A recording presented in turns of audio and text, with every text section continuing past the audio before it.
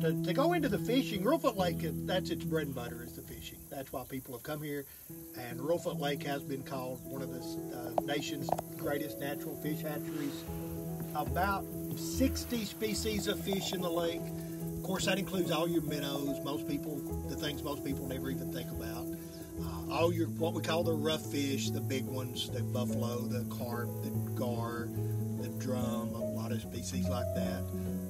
But then you have your fish that people fish for to eat, which are primarily white and black crappie, all the different species of sunfish, which a lot of people call bluegill and brim. It's actually multiple species of sunfish. Then, of course, the largemouth bass, very popular. And, of course, the catfish. You have the blue cat, the yellow cat, channel cat, and then the bullhead cats. So catfishing is very popular. And literally in July and August, catfishing is typically your best species to pursue.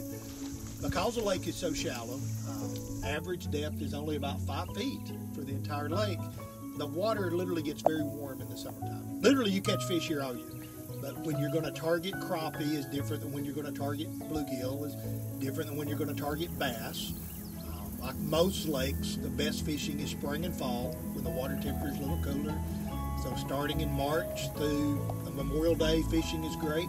Starting again in late September through usually November, fishing is great. And then if you're a cold weather fisherman, wintertime fishing can be awesome. Just not as many people do it, but it's not because the fish aren't active. It's just they're not cold weather fishermen. So fishing here is fantastic. So a lot of people come here to fish, and a lot of times you look at these lily pads and think, oh, you can't fish there, but this is where the fish live. This is what produces the food.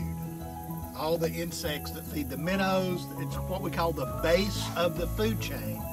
So while you may not fish back in the middle of these pads, you definitely fish the edges, and you fish the openings back in the pads.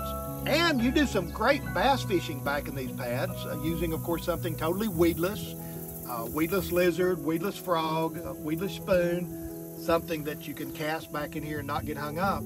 And it's kind of funny because I had to kind of learn this when I started fishing here. A lot of times when you catch a big bass back in these pads, you literally go to the fish instead of bringing the fish to you, because it will go down and wrap around the pads, and instead of winding it in, sometimes you have to literally take your trolling motor and go to the fish. And the same the catfish. Catfish will fill these pads up. So it's some different techniques for fishing Reelfoot because of the shallow water and the lily pads and the stumps and the standing trees. But it is definitely a great fish hatchery and a great place to come to fish. And at any time of year, you can get out here and catch something. It's just your target species will change depending on water temperature and time of year, and that's true for any lake, but it's especially true for this shallow water lake.